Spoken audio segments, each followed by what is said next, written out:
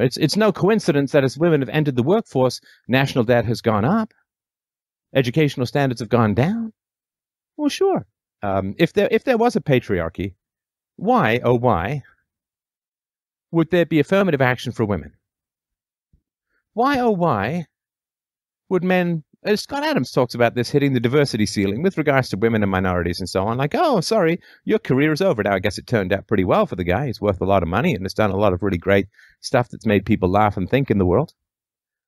But if there was a patriarchy, why on earth would men be paying all the taxes to support the state and women be benefiting from it? I mean, it just takes a moment's thought. Why would there be the single mother welfare state if there was a patriarchy? Why would there be family court where men get screwed if there was a patriarchy? Why would over 90% of workplace deaths be male if there was a patriarchy? Why would women live half a decade longer if there was a patriarchy? Why would men get sentenced to longer terms in jail for exactly the same crimes if there was a patriarchy? Why would there be alimony or child support or no-fault divorce if there was a patriarchy? See, sex for resources. That's the deal. Now, a man must provide for his wife. If he does not provide for his wife, she can divorce him and take half of his stuff for the rest of his life. He must, by law, provide for his wife. Does she have to provide sex to him? No. Not at all. Not at all. She can get married to him, and the day after the honeymoon's over, she can say, I'm never having sex with you again. You can never make a baby with me. Do not come near me with that tiny pointy thing you have. Never going to happen again. What is his recourse? He has no recourse. None. Well, he can divorce her, and then she can take half his shit from now till the end of time. So if there was a patriarchy, why would this deal of sex for resources only be enforced in favor of the woman at the expense of the man, and the man have no enforceable claims against the woman's provision of sexuality? I mean, it just doesn't even take half a moment's thought to realize what nonsense this concept of patriarchy is.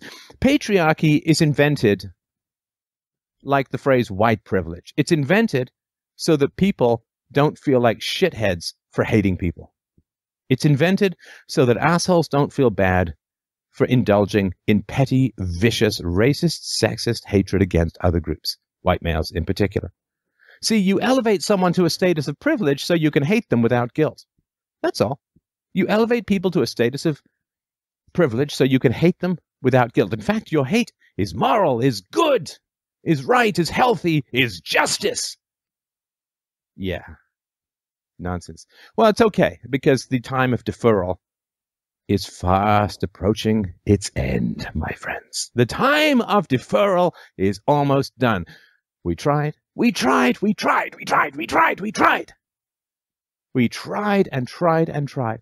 Let's give a little bit, give a little bit more, sacrifice more of our interests, take more abuse, think worse of ourselves, give.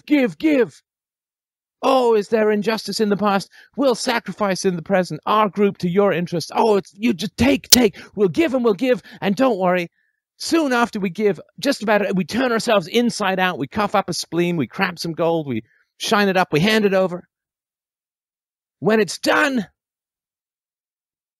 when we've handed over enough, there will be peace. In the valley, there will be peace.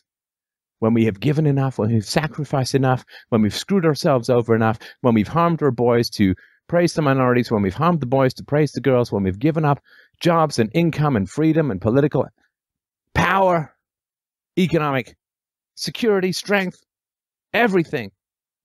When we've given enough, everybody else will be satisfied. The women, the minorities will be satisfied, and we shall have peace, and they shall be grateful. And it's not happening, my friends. It's not happening at all.